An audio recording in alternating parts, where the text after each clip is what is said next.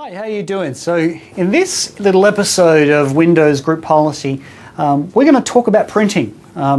We actually had some print capability in the product that actually came in Windows Server 2003 R2.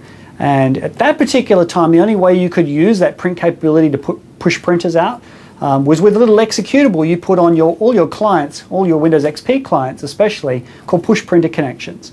That technology was integrated into Windows Server 2008 and Windows Vista, but a new thing that actually came forward in Server 2008 and moved forward in Win 7 and 2008 R2 is group policy preferences. Now, when I did a lot of TechNet tours back in Australia, and I was showing a lot of the Windows printing at that particular time before preferences came along, a lot of customers were saying to me, that's great, you can push printers out, but how do you set default printers? Is that possible to even set default printers? And at the time, that answer was no.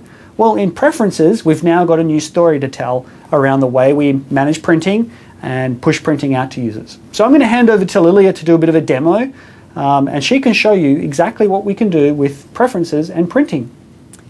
So as Michael mentioned, you can set a default printer with preferences. You can add a printer and set it in default all in the same UI. So here I've created a policy called printer preference because I'm so clever. And under user configuration, here under the preferences node, you see all these expanded possibilities, but the one I'm looking for here is printers.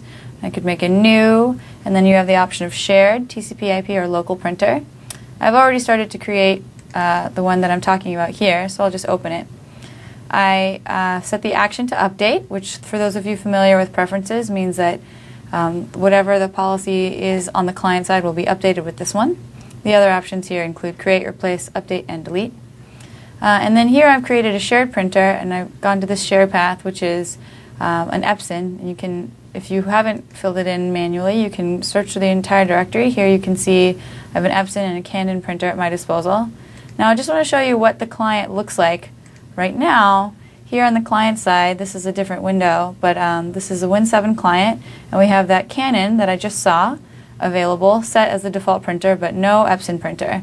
So back here in the server view, under the preferences side, we're adding that Epson printer and setting this printer as the default printer. I have an additional option here that says only if a local printer is not present. Okay, so pretty simple, not a big deal here. I've created this policy and linked it already.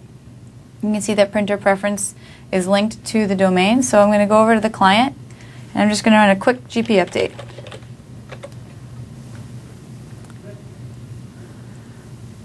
Everybody keep their fingers crossed as we wait for policy to update. And I thought I saw a flicker. I did. All right. So now you can see that not only has the Epson printer been added, but it's now set as the default. And the Canon is still recognized as being a shared printer, which is pretty awesome. Now, obviously, it's preferences, and which means that you can set it as a user preference. I can remove this device. Am I sure? I totally am sure, right? And have it set back here. I'm the user. But if we go back and do another GP update, it'll just get set again. So that's an example of awesome preferences being able to set a new printer and set it as default.